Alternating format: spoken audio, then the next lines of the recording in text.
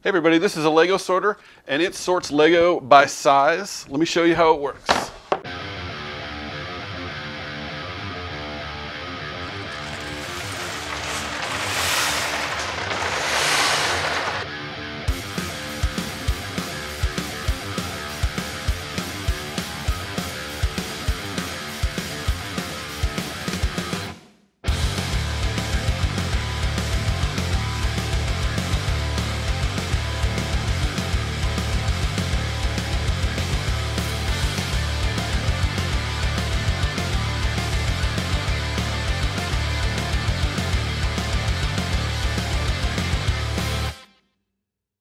So I received some very interesting questions and comments on social media about how this works in terms of multiplying Lego or having Lego already in the bins when I poured the Lego into it.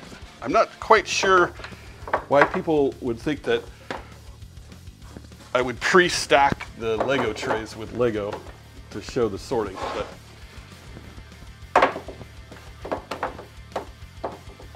as you can see, there's no Legos in the Lego bin, or the Lego sorter.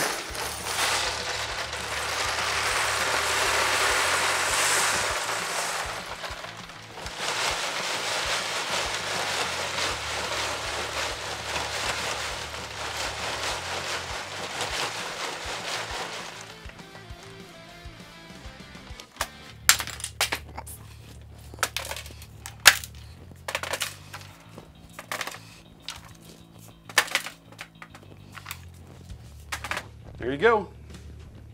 So all of the pieces on the Lego sorter were designed in Fusion 360 and milled on an AvidCNC machine.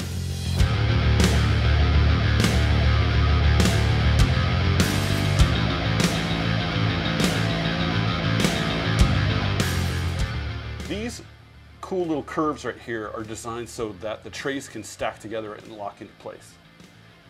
Here's a shot of the underside of one of the trays and how the bottom tray fits in with the curves of each one of the sides. And this also helps the trays to stack and to lock into place.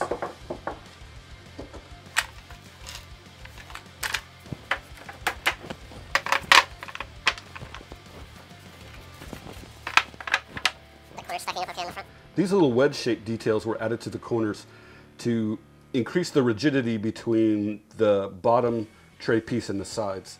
It also helps to move the Legos towards the center a little bit, but I think those details come out pretty nice.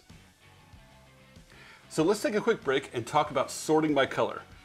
If you were to build a machine that would understand the difference between yellow and green or orange and blue, it would need to have some sort of a sensor or a camera to actually detect those differences in color. Unfortunately, I do not have the skills to build an algorithm or hook up a camera to sort by color. So this machine just sorts by size, unfortunately not by color. The holes on the bottom of the trays were also milled using AvidCNC and a 90-degree V-groove bit to give it this tapered angle. The patterns of all the holes and the sizes of the holes are different for each one of the trays, which really helped to separate the Lego.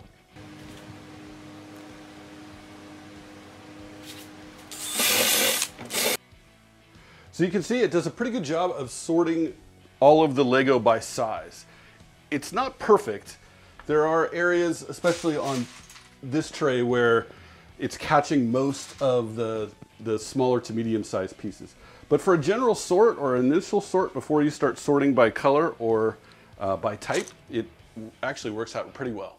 So one great idea that Nate had at EpikBricks was to include a dirt sieve on the last tray. So you can see this is the base where the wheels are, and this catches a lot of the dirt that screens through these small little holes and helps keep your Lego clean. Huge thanks to Nate over at EpikBricks for requesting this project and for reposting all of the in-progress videos on TikTok. If you love Lego, please check out his accounts on YouTube, Instagram, and TikTok. There'll be links down in the description. I'm also releasing all of the plans for free on my website, so follow the link below to get the plans if you'd like to build your own version. And I appreciate everybody for watching.